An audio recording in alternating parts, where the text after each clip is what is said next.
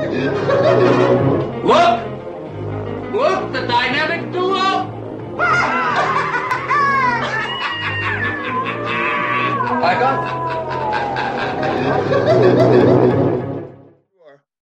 Hey, welcome to the Dynamic Duo. I'm Franz. I'm Kevin, and welcome to the new Batcave and Avengers Tower, everybody. Good to see you. Listen, man, we've got a lot to talk about.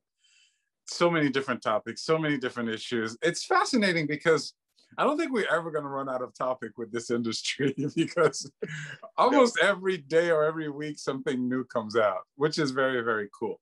But I know that there are a couple of things you've been dying to talk about. So I'm going to leave it up to you as to which topic we start off with first. Well, we've got to open with the God of Mischief. Have you had a chance to watch Loki? I did. And that's so what did you think? So that's a great one. That's a great first topic. I did get a chance to watch it. I do have an opinion. Would you like me to go first or would you like to go first? Go for broke. I want to hear what you think. All right, fair enough. So I have to be honest with you. I was worried about Loki. I think Loki as a character is a difficult character to handle because I think he's a grand character. He's, you know, the not the prince of Asgard, but one of the royalties of Asgard, a godly kingdom. And Loki has a particular character in the comic books, and remember, we're purists and we're comic book fans, that, to be honest with you, I wasn't seeing in the cinematic verse. And I wasn't liking from what I was seeing from the cinematic verse. It isn't to say I hated the cinematic verse, Loki. It is to say that I hated Thor Ragnarok, which I think made him that much worse. So I was coming into the Loki TV show with a lot of trepidation. I didn't think, based on the advertising of the trailers, that they were handling it right because of several things. First of all, there seemed to be a comedic take to it on the trailers. And second of all, something that bothered me was the trailer was Loki being imprisoned by the State Department, you know, and I'm thinking to myself, if you think Loki can be imprisoned by, you know, US government and being interviewed and being, you know, pushed around like a regular prisoner, you're not quite getting Loki. So those things and more worried me about the show. But I have an open mind. I'm going to give it a chance like anything else. I start watching the show and I'm picking up confirmation of those fears.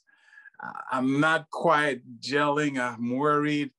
And by the way, what I realize is that it's a reflection on my hatred or my dislike for Avengers Endgame. Because that opening scene in Loki, where he gets the cosmic cube and disappears, to me, I hate those types of things because it insults my intelligence. It's too silly. It's too neat. Like, listen, you know, there's the world is being attacked by aliens. There's a cosmic, they don't call it the cosmic cube, but you know, the military is taking care of it, and a slapstick situation happens where the case falls open and nobody notices. Those kinds of things, you know, to me, insult the intelligence, and they go beyond, you know, reason of enjoying a good movie. So seeing that in the actual show worried me even more. Like, oh, this is the path that we're heading. And then when the timekeepers came on, I wasn't liking their costume. I wasn't quite understanding who they were. And so it literally, the whole thing set up for me to dislike the show. Having said that, by the time I settled and I gave it a chance, it won me over. It absolutely won me over. I like it a lot. Nothing significant, heavy has happened. This is the setup of the show. It doesn't have as strong of an opening as Falcon and the Winter Soldier from the point of view of action. But I like the way they handled the character. I like the way they handled Loki. He isn't like some silly guy, and he is royalty, and he has a motivation, and I just thought some people just have gravitas. Some actors just have gravitas, and they come into a scene and they do the scene, and for whatever reasons undefined and unexplained, it works better than if somebody else does it. I don't know what it is, and I wish I understood it. And just a quick little thing, a perfect example of that is, gosh, my memory is terrible. What's the show on Netflix? Anyway, so I don't. So okay, Jupiter something is Jupiter's Landing. Jupiter's. Okay. Is that what it is? Jupiter's Landing. Yeah. All right. So on a side note, Jupiter's Landing is a perfect example of that, where for whatever reason it fails on many levels. The opening scene just doesn't work. The actors just don't deliver, and so compare that to Loki. Yes, Hiddleston is a tremendous actor with huge gravitas.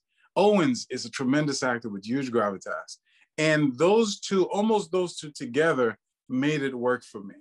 And what I appreciated are things like it wasn't humans that are controlling Loki. It's a much more powerful force, which made a lot of sense.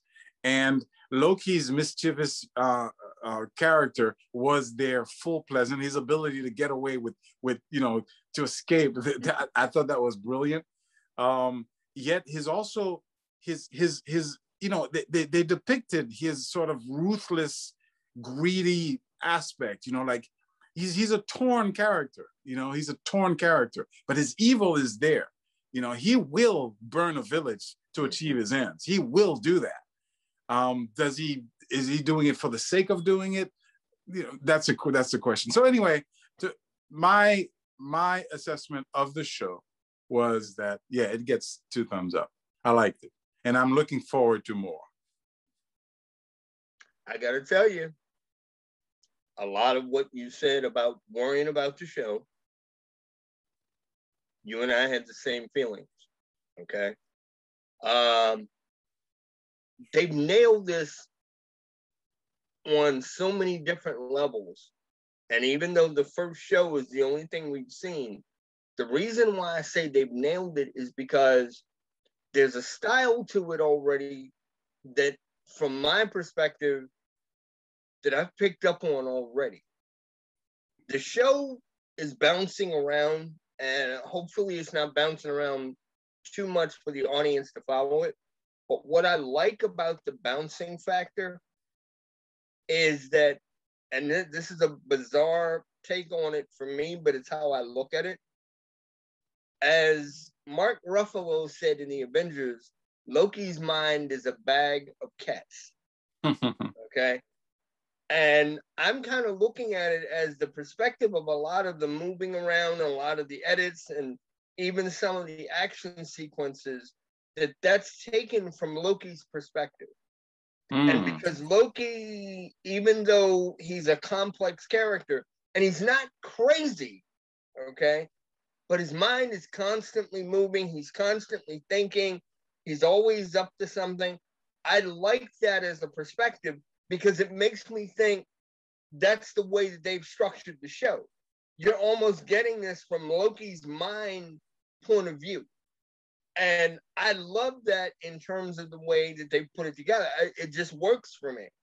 I truly love how, at least for a few moments, and I'm not trying to be a spoiler for anyone that hasn't watched it yet, they dug into who he is as a character, and it allowed Tom Hiddleston to really kind of dig into Loki from an acting perspective.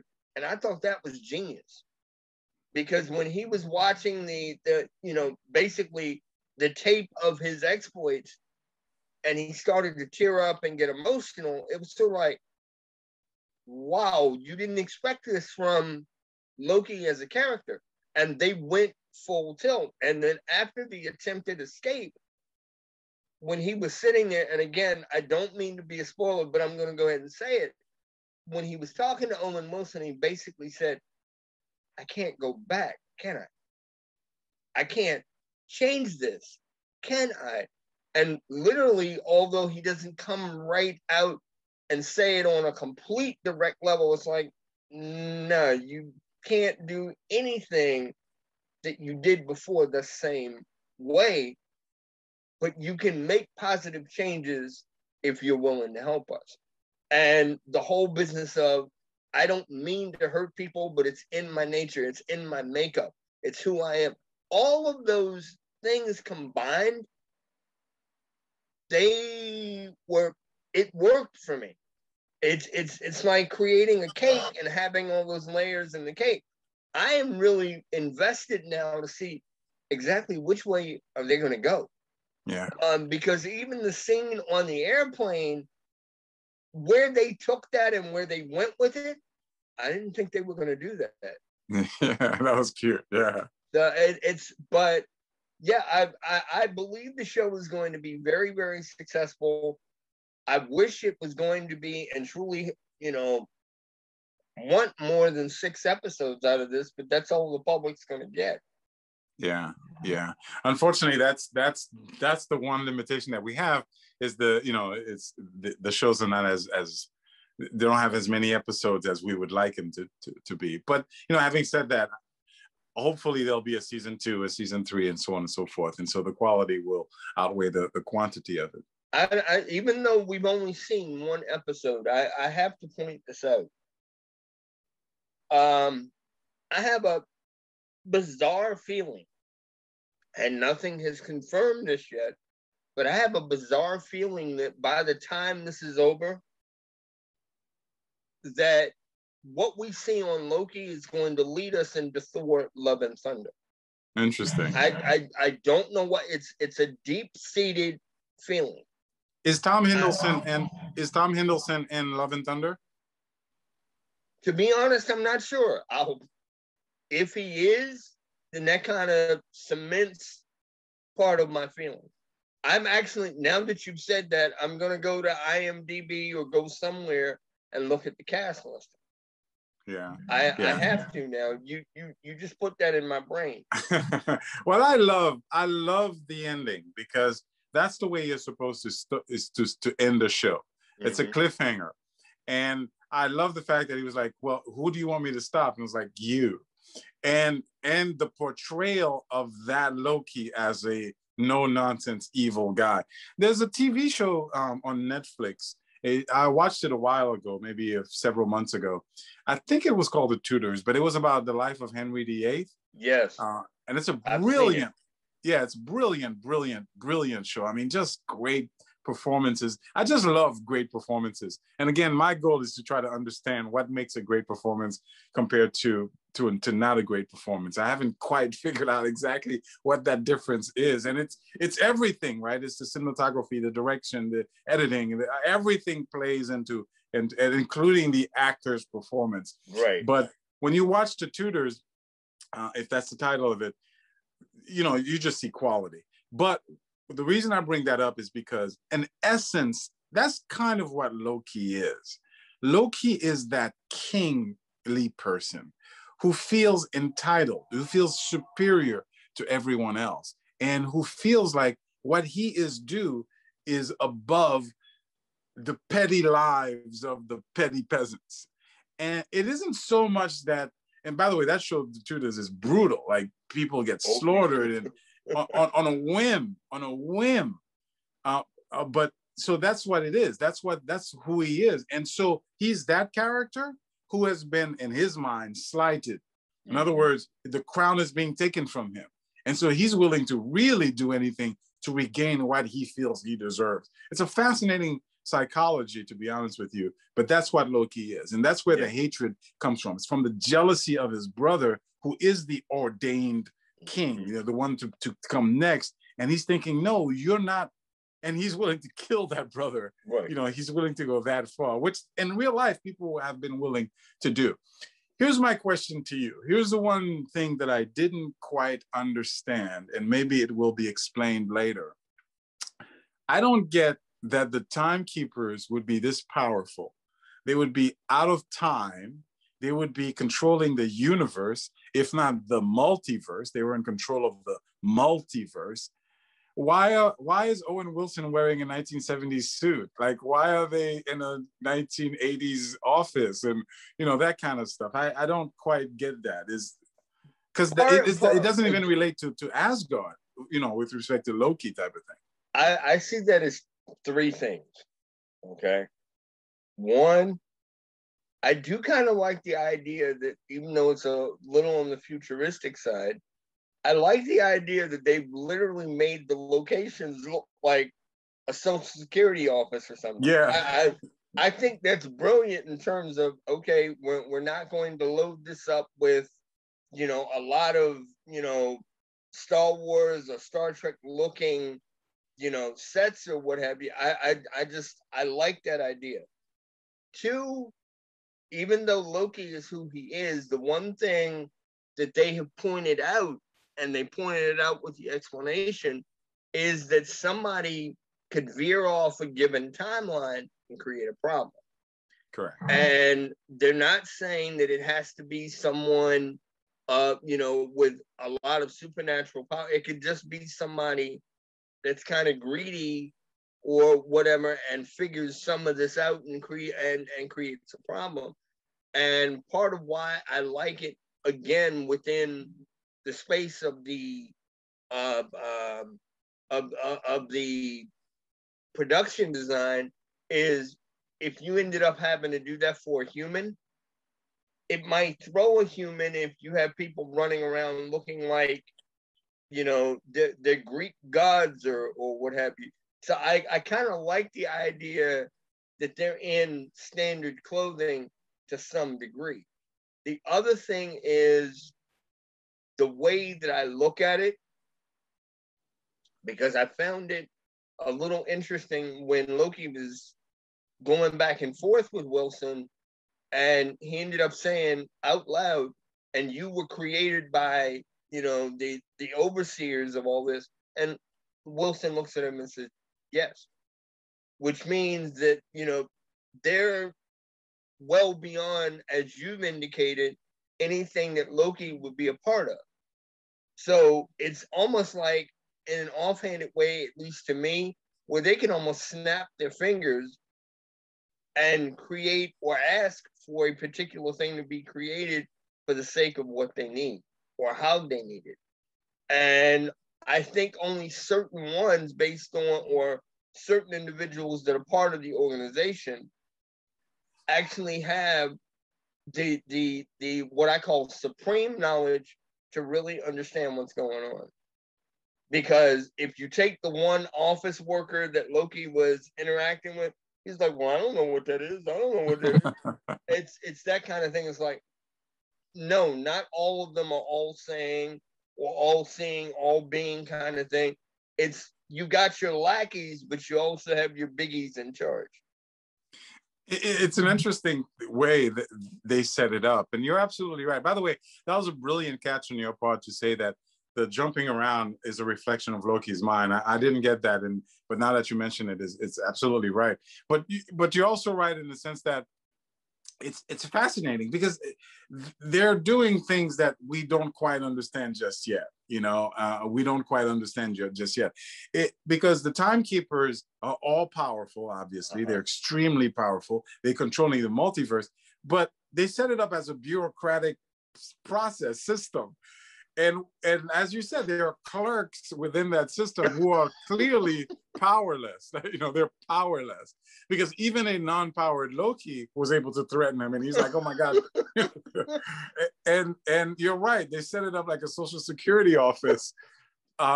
There's also a comedic tone to it. I mean, they're throwing a lot of things into it, but I come away with the overall experience. I could critique, I don't like when that particular thing happened, or I don't like that particular thing. But the overall experience was a pleasant experience. I came away really liking it and wanting to see more.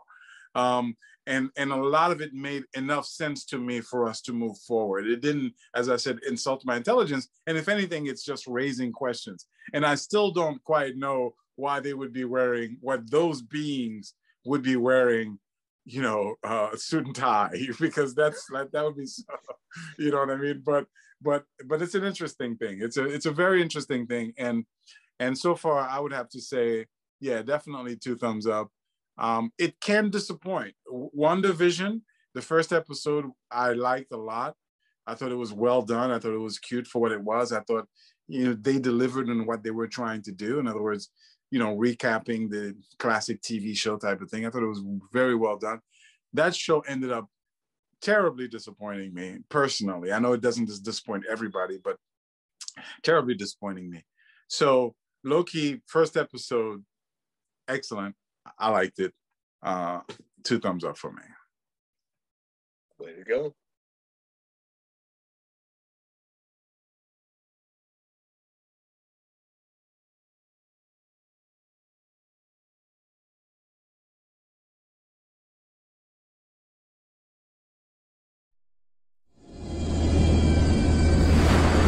This looks like a job for Superman. Hey, look! It's Spider-Man! The dynamic duo return next week. Don't miss it.